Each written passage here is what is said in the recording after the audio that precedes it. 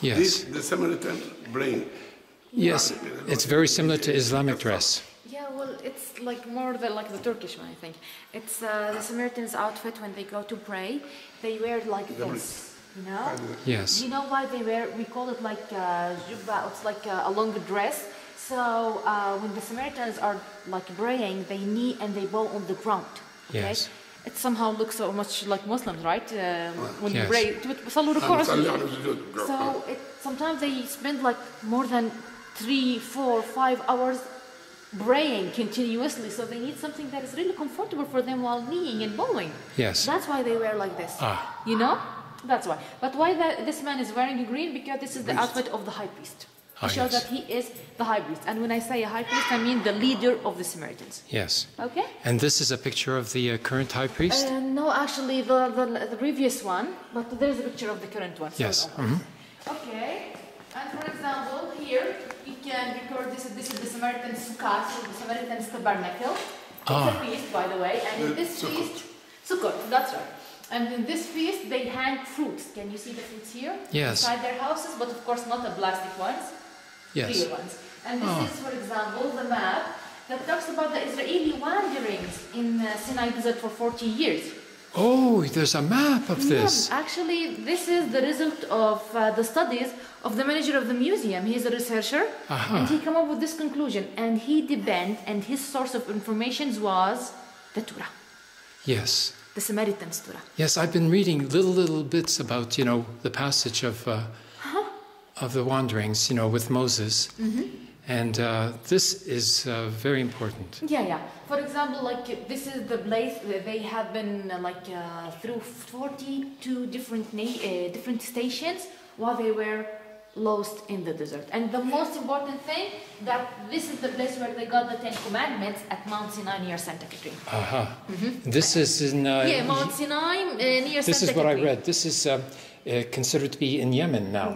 No, in Egypt, Mount Sinai. Oh, this is the Sinai. Oh, yeah. I read another account which said that Mount Sinai was here in Yemen. Yeah, but I think this is more likely. Actually, the majority, or let's say, the majority of Christians, majority of Muslims and Jewish, and the same thing for the Samaritans, it's on here, on Mount Sinai. Yes.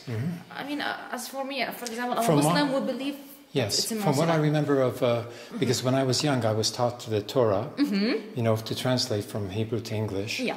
And this is, corresponds to Mount what... Sinai is like, the majority agrees on that it's on Mount Sinai.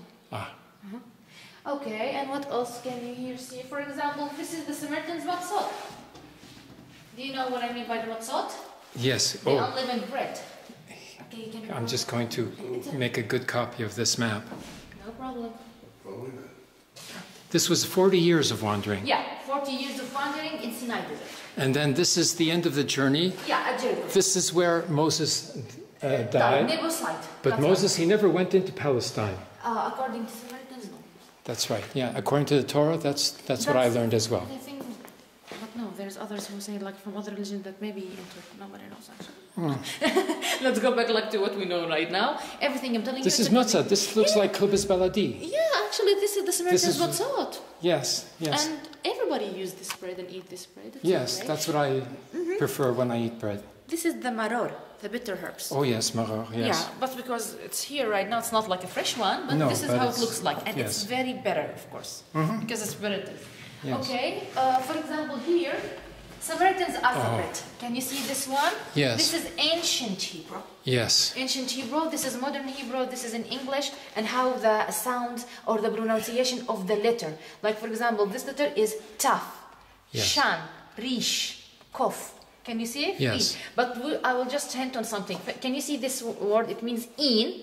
And can you see this letter? Yes. It has the shape of an eye. And that's how the Samaritans' language works. Yes. Every single letter represents a part of your body. Yes. In, your eyes. Here is kaf, your palm. Yud, your hand. And what is rish? We should saw it here. Rish is your head. Here is your head and here is your neck. Oh, yes. Yes. And sheen is your teeth.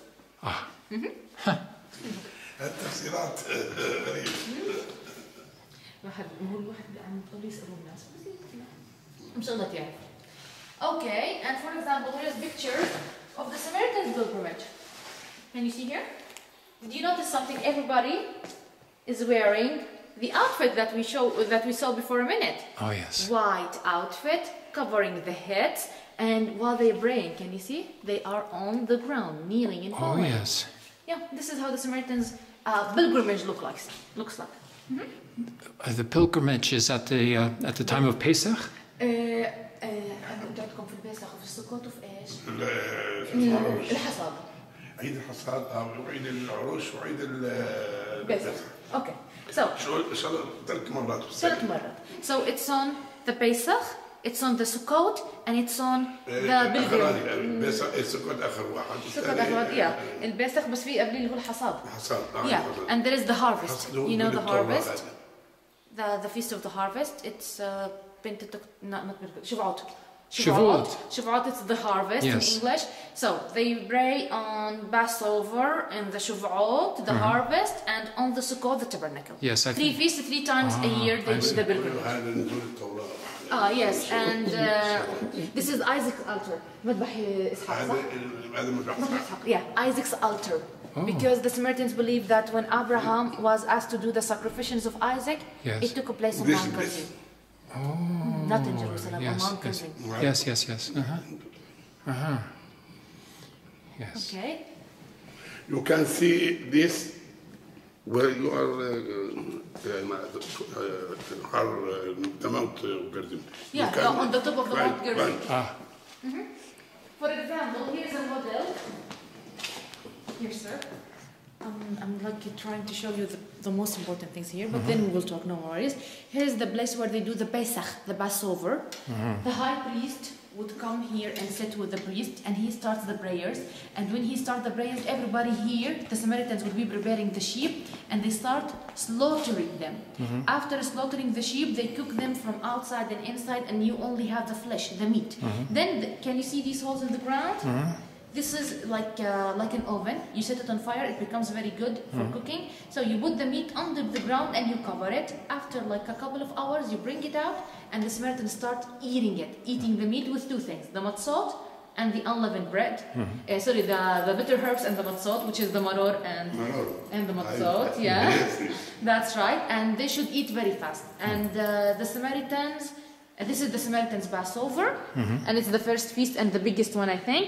And they should do it to remember their exodus, when they exited from Egypt and when they came here, and to be thankful for getting home or getting the Holy Land safe and sound. It's like a thanking feast. Yes. And this talks about the split of the 2 kingdoms. Maybe you know that the Samaritans and the Jewish used to be like one nation, but after the death of King Solomon, came to take the lead after him his son, Rehoboam. The son of King Solomon came with new rules and changes and etc. And one of the Israeli priests represented the majority of the Israelites, and these 2 had a discussion. The result of this discussion turned into a fight. And the result of this fight, the division of the Hebrew kingdom into 2. South Judea, capital Jerusalem. The leaders are Judah and Benjamin. And northern kingdom called Samaria or Israel, capital Nablus. And the leaders are the other 10 tribes. But I understand that the Samaritans never took authority from any king, that they refused to take authority from a king, and they refused to recognize either kingdom.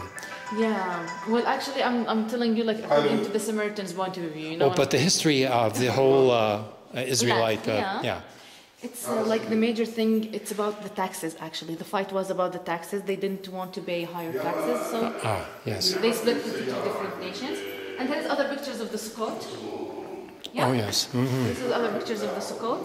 And what else can I show you? For example, this is the Samaritans' Torah. Let me show it to you. This is how the Samaritans' Torah look like. Oh, this is an actual Torah. Yeah. This one is 150 years old, and this one is about 3,000, where it's... I think it's more than 3,000 years old. 3,640 years old, I think. Yeah. Wow. This one is in their synagogue. Nobody can see it or touch it except the high priest once a year. He brings it out and he starts blessing the people with the Torah in order to get the blessing. This is one of the oldest versions of the Torah. This is the oldest one. actually oldest that they have here. Yeah. Wow. And for example, they have these copies, but nowadays, if they want to read from the Torah, they have it like this. Yes. You see, like a book, Yes. and everybody can read it, opens any chapter and start reading it. This is in ancient Hebrew, by the way. Yes. Samaritan's Torah in ancient Hebrew. Yes, this is the ancient Hebrew. Wow. Well, I think Excellent. the Jewish Torah, it's in modern Hebrew. Yes. So this is one of the differences as well between Samaritans Yes, and I Jewish. learned in modern Hebrew. Yeah. And there is the basic or the major difference between Jewish and Samaritans is the holy place. Jewish believe in Jerusalem, Samaritans believe in mountain Gerizim. Yes. Okay, what else can I tell you about the Samaritans here?